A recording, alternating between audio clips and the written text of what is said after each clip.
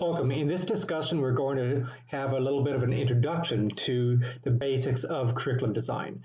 It's guided strongly by the readings that we've been doing in this course for this week.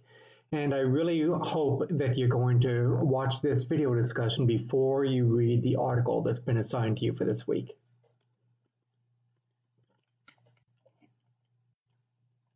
So first of all, when we talk about curriculum design, we talk about the following components of it. What are the objectives as well as goals? What's the content of your curriculum? What are the learning experiences for your students? And how will you evaluate whether learning is taking place? And what changes are you then going to make based upon the feedback from your evaluation in this cyclical process so that you can go back to redesigning the curriculum, redesigning the objectives. It's this cyclical process. There are always key questions that you want to ask in terms of curriculum design. What should be done? What subject matter should be included? What instructional strategies, resources, and activities should be employed, and what methods and instruments should be used to appraise and assess the results of the curriculum. Now we're going to look at various ideologies in this course. These ideologies will have different answers for this question, for these questions. There's always the difference between the intended and the descriptive curriculum. The intended curriculum is what ought to happen. These ideologies we're going to look at have very different ideas on the intended curriculum. The descriptive curriculum is what actually happens in the actual real world classroom. And as has been discussed in your readings, and as we're going to talk about a great deal in this course, of course, you have to consider the hidden curriculum. What hidden messages, hidden signals are students receiving in this descriptive part of your curriculum that might tell the students whether they matter or not as whole people, whether their rights and justices and voice matter or not, whether you care about their needs and interests or not. We're going to look, first of all, at some competing ideologies. This is an introductory look at it. We'll look at these ideologies in a great deal more detail as we go further in this course. Perennialism, often referred to also as scholar academic ideology, sometimes also referred to as humanism. There's a social efficiency ideology, sometimes called essentialism. There's learner-centered ideology, sometimes also called progressivism, which is problematic because progressivism is kind of hard to define when you really look at the history of progressive movement. And there's social construction. That's why by the way, I focus on the word learner-centered rather than progressive in most of this course. And there's also the social reconstructionist ideology. Social reconstructionist ideology relates to things like social justice, civil rights movement in schools. The perennialist ideology, sometimes also referred to as scholar academic, deals, and that's the first one we'll look at in our little mini units on each of these ideologies. Deals with the aim of education as being to ensure that students acquire understandings of the great ideas in Western civilization, going back to Shakespeare, the Greeks, the Romans, what shaped Western civilization. Now, when we talk about a perennialist perspective that's even more focused on the United States, then you focus on understanding the great ideas of United States as a society and United States writers and United States thinkers, and an emphasis on US civics.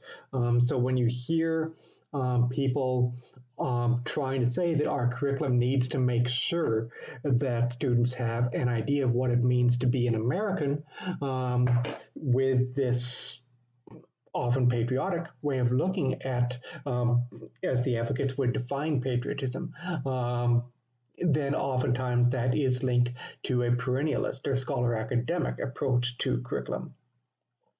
It focuses on things like cultural literacy. What I mean by cultural literacy in the perennialist sense would be this idea that there is certain core knowledge of great ideas in the United States and great ideas in Western civilization that everyone should know to be culturally literate. This comes from the thinking of people like E.D. Hirsch that we'll look at later in this course. And it also places a great deal of emphasis on specific content and specific disciplines. There are some key names. We'll look at the writings of Mortimer Adler later, with one of the great books in Western civilization that Adler argued everyone should read.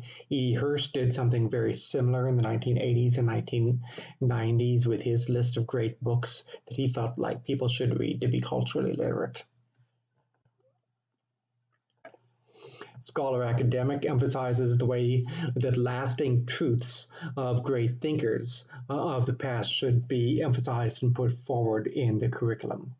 It stresses certain content such as STEM, classics of literature, the core of reading and writing skills that are more important than other. Some content that can sometimes be de-emphasized might include SHOP and might include a curriculum that is more toward the end of skills to be a tradesman, for instance.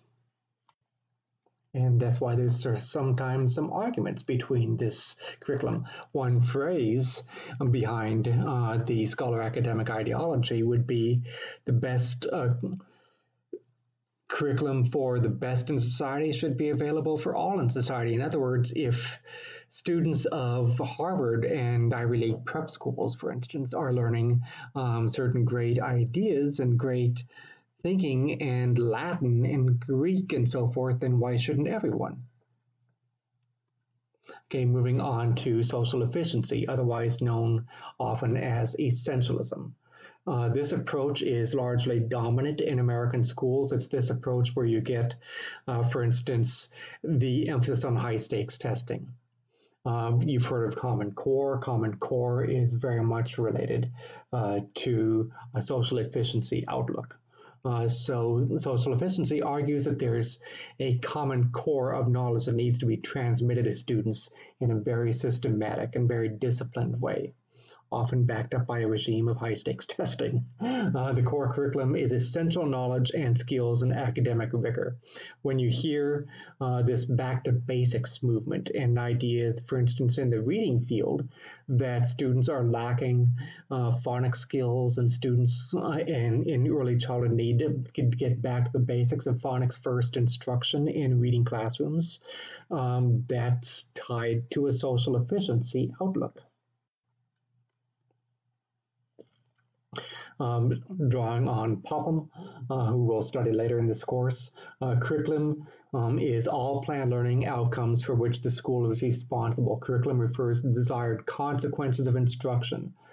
For a social efficiency, there is an emphasis on consequences, outcomes that can be assessed. There's an emphasis in social efficiency on a scientific approach to curriculum design, using the scientific method to design curriculum. You want curriculum and approaches to curriculum and outcomes that are observable and quantifiable and measurable. Next, we'll study learner-centered and progressive instruction, and this is basically the sequence that will go along in the course, although we'll intersperse all of these during the course to compare and contrast as we move forward too. But our third unit in this course will center on learner-centered instruction. Typically, learner-centered instruction is referred to as progressive approaches to instruction, but as we'll study in this course, it's a little bit problematic because the progressive movement in the 1920s, 30s, 40s was a very big tent.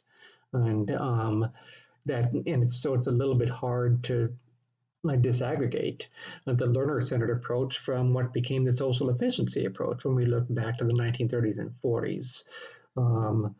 So the term progressivism, even though I'm using it here because you'll see that in a lot of your books and a lot of your readings and conversations as you move on throughout your entire career and for the rest of your life, whenever you hear the term progressive education, it tends to be associated with the learner-centered approach. So I want you to understand that, but I also understand that historically speaking, progressivism is much bigger than it's often talked about. Okay, so education, according to the learner-centered approach associated with people like Maria Montessori and John Dewey and Lev Vygotsky, education should focus on the whole child rather than just simply specific content, as the scholar academics would advise, or rather than on the society or the teacher, as the perennialists would advise. The learner is understood as being a problem solver and a thinker who works through real world problems. Effective teachers are basically guides who guide students through experiences so they can learn by doing. That's a very Deweyan way of looking at it, and Montessori does that too. Curriculum content is derived from students' interests and questions. You've heard of the term developmentally appropriate practices. That's from the learner-centered approach in many ways. So all of these approaches do influence curriculum that you're going to be putting into action as a teacher. A Deweyan outlook on the curriculum is the curriculum is a continuous reconstruction, moving from the child's present experience out into that represented by the organized bodies of truth that we call studies. The various studies are themselves experience. They are that of the race, the human race. He's talking about here, broadly the human race. So notice something here. The curriculum is continuously shaped, continuously reconstructed by the experiences and interests of the child. It's not the content of the curriculum doesn't come before the child. The child shapes the content. That's an important thing to understand. Further, with the learner-centered curriculum, some things that it emphasizes, it studies how students learn, it studies how students form attitudes, it studies how students generate ideas. The learner-centered approach tends to emphasize things like motivation and engagement, and it emphasizes how students develop values. Next, we get into social reconstructionism. Now, there's a very fine line, as we'll see later in this course, between learner-centered and social reconstructionism. Here's the deal. Social reconstructionism is learner-centered. If you deal with the approaches and the curriculum and the teaching methods of social reconstructionism, you will see approaches to instruction that are very much learner-centered. The difference is that social reconstruction takes the next step of emphasizing questioning issues of social justice and injustice, and questioning what's right, what's wrong in society, what do we need to change society, and a view of the school as change agent, the view of the teacher as change agent. That's the key difference between learner-centered and social reconstructionist. Where things get blurred a little bit is a lot of the scholars will look at that are learner-centered, that we classify traditionally as learner-centered, do take an interest in reconstructionist issues. For instance, Dewey would be traditionally put in the school of thought of learner-centered. But Dewey also, he strongly influenced all of these schools of thought. Dewey wrote a lot about assessment, a lot about how to organize the curriculum that emphasized what became the social efficiency movement. Dewey did value the learning of great ideas from Western society. For instance, he was very influenced by German philosophy in his own dissertation and in his own studies. So in that way, Dewey emphasized the scholar academics. Dewey had a very strong influence, especially as he got older, on issues of social justice in society. For instance, when the Great Depression of the 1930s hit, Dewey became a socialist, someone who believes in the government taking an active role in the redistribution of goods and services in society. And he started writing more and more about issues of social justice and injustice in society. But one reason why he is always classified as a learner-centered instead of Reconstructionist is, number one, Dewey consistently, when you come back to his intellectual home base, if you will, his heart, Dewey was always focused on what we talk about with learner-centered instruction. Number two, the Reconstructionists would argue that Dewey did not go far enough. For instance, when it comes to issues of social justice, for instance, Dewey was living in a time period when there was a great deal of violence committed against people with black and brown skin. A great deal of lynching took place during Dewey's lifetime. If you were to read Ida B. Wells, you'll find a great deal of discussion about lynching. If you were to read others, you'll find a great deal about lynching. W.E.B. Du Bois, for instance. But Wells as well as Du Bois would be classified as social reconstructionists. You read all of Dewey's collected works, which would be a lot. He was very prolific. You won't find him talking about lynching within his books, and so there are those who would say, okay, that's something you really should have been writing about, Dewey. So again, that's a big difference. It's a difference in degree, it's a difference in scope, it's a difference in major emphasis. The social reconstructionists put a strong emphasis on looking at who is oppressed, who is privileged, and what can we do to address issues of oppression in order to improve human conditions. For instance, going back to World War II, Theodore Vermelde took a look at the way that changing technologies, including weaponry, was a source of annihilation. So how can technology either assist human cruelty or assist human betterment and beneficence? George Counts argued, especially during the time period of the Great Depression, that education was a means toward preparing people for creating a new social order. He wrote a very influential book called Dare the School Build a New Social Order. Paulo Freire, we'll look at him a great deal when we look at the social reconstructionist unit of this course.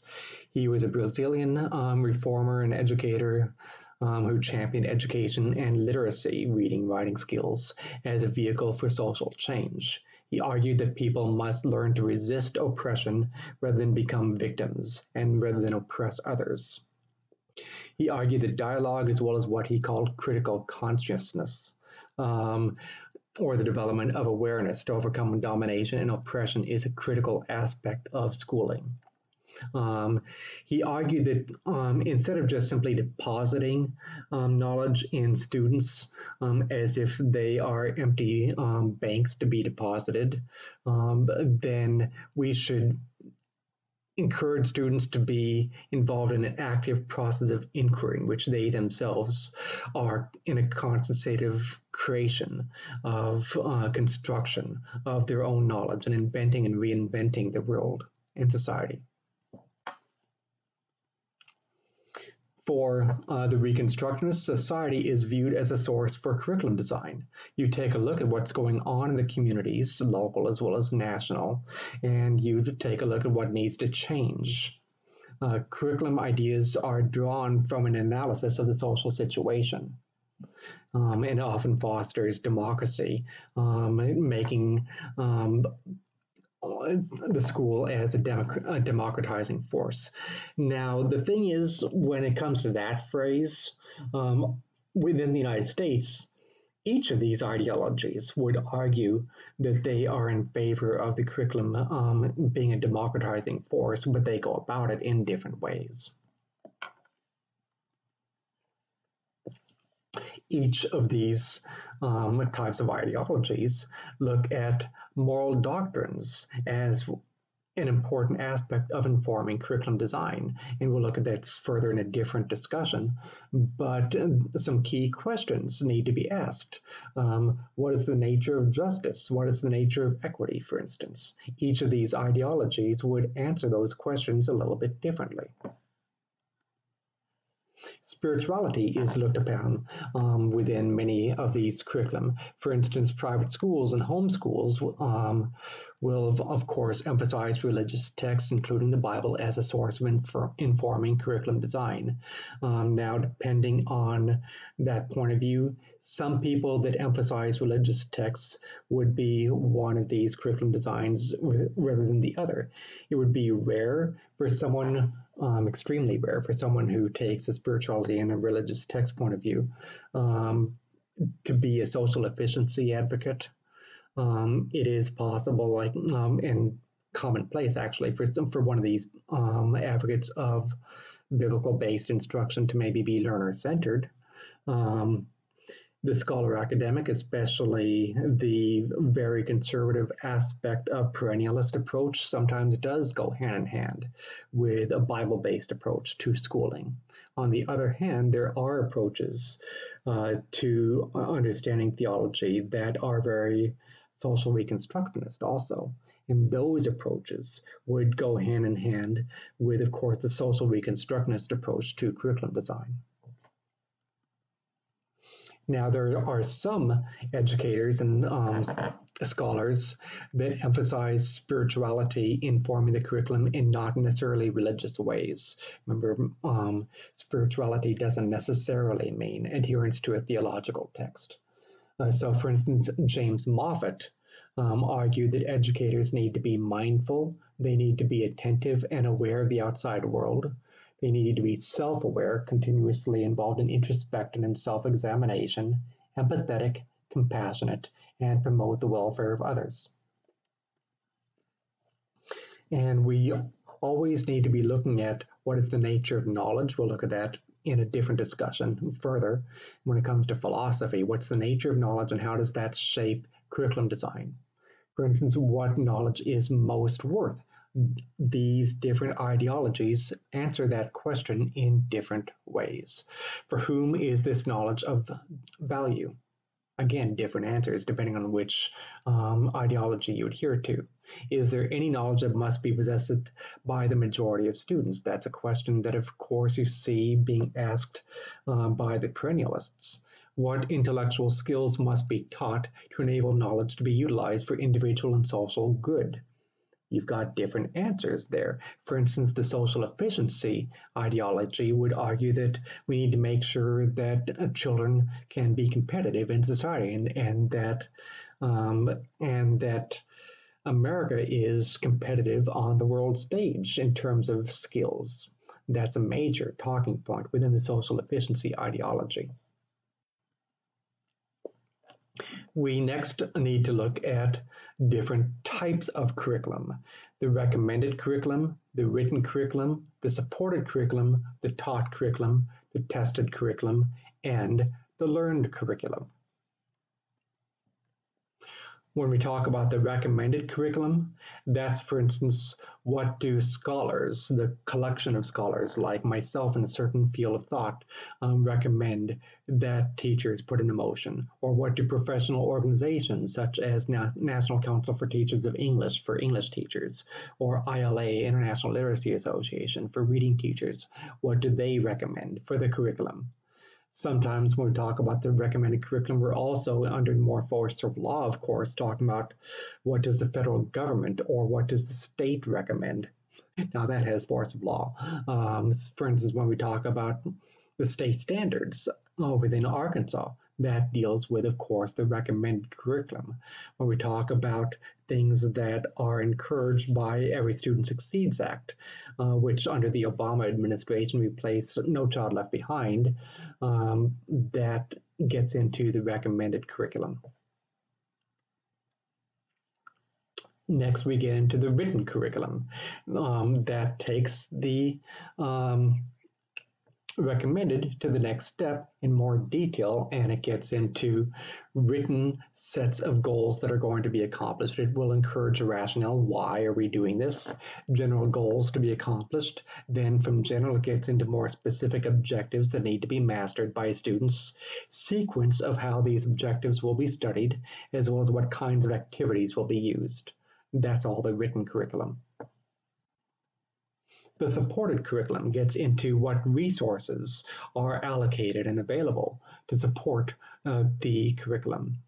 How much time is available for a certain subject? How much time does a classroom teacher provide for the studying of a subject? What's the class size? What textbooks and other learning materials are available? Next, we get into the taught curriculum. This is the curriculum that's actually delivered. This is what, if you're stepping into a teacher's classroom, for instance, if you're doing your field experiences or clinical experiences as a student, what would you actually observe? That's the taught curriculum. Then we get into the tested curriculum or the learned curriculum. The tested curriculum deals with what's the student learning that is actually assessed. There's different forms of assessment out there. Formative assessment would be a type of assessment that is given as students are learning, and then of course you've got assessments that are given, for instance, high stakes assessments or assessments at the end of a unit of instruction. And then, of course, you've got the learned curriculum, what the student understands and what they retained.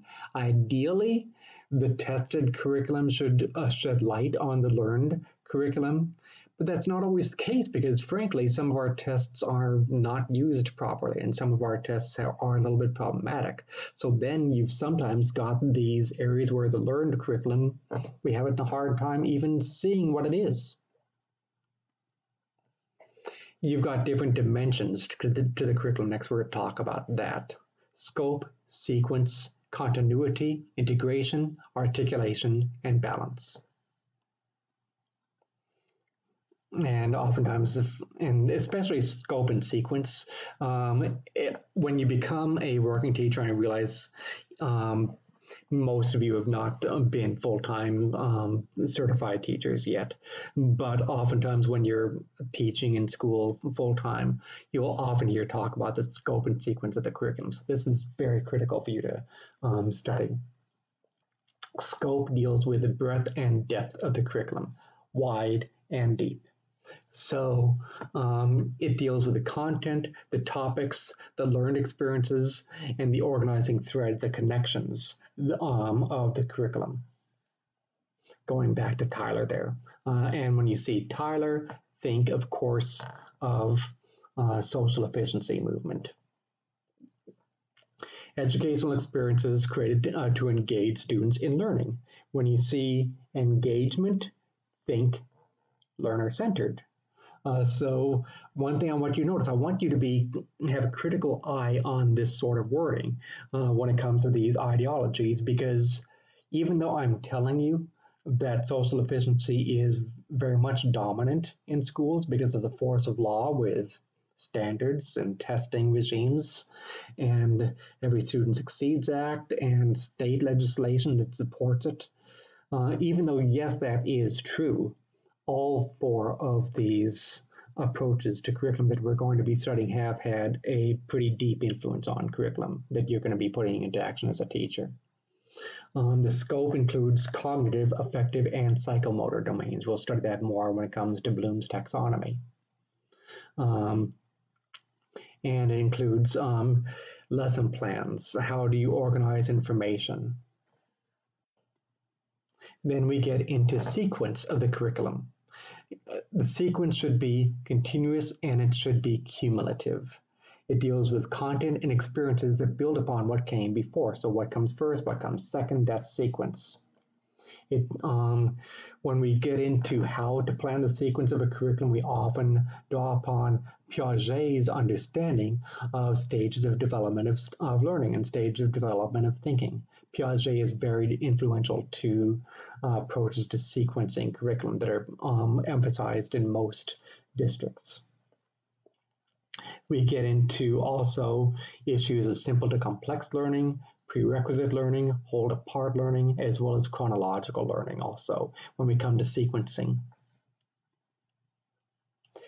When we talk about sequencing curriculum from simple to complex, we'll talk about the easier content to learn, oftentimes very concrete, and then we get into more abstract ideas. When we talk about prerequisite learning, we have to think about what learning must be understood first before we can talk about what comes next.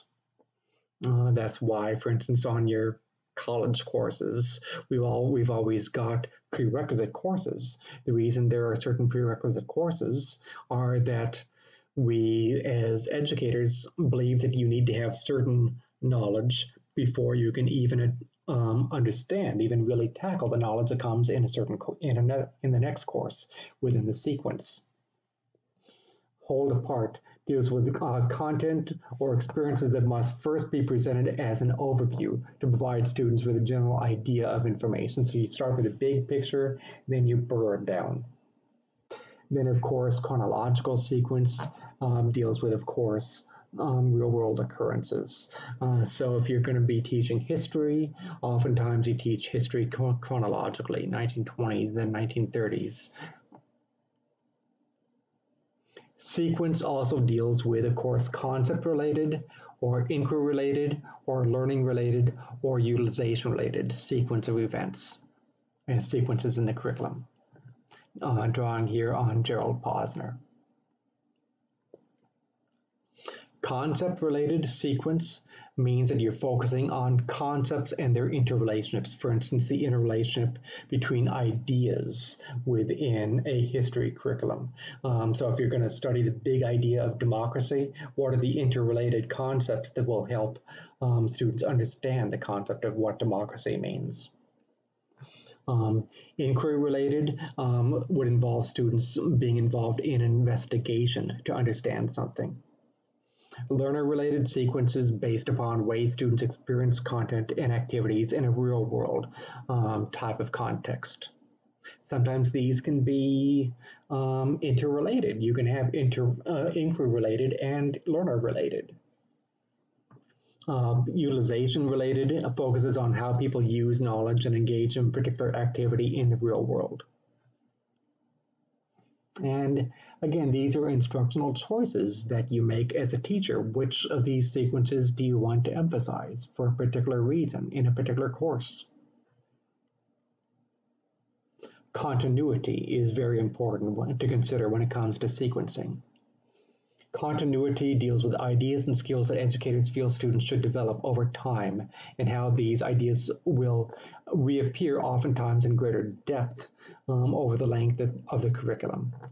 For instance, if reading skills are an important objective, then you want to emphasize opportunities for these skills to be practiced and developed.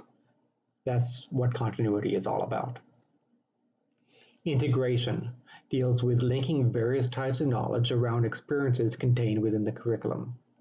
Linking the pieces of the curriculum together so that students see the curriculum as consisting of a unified whole.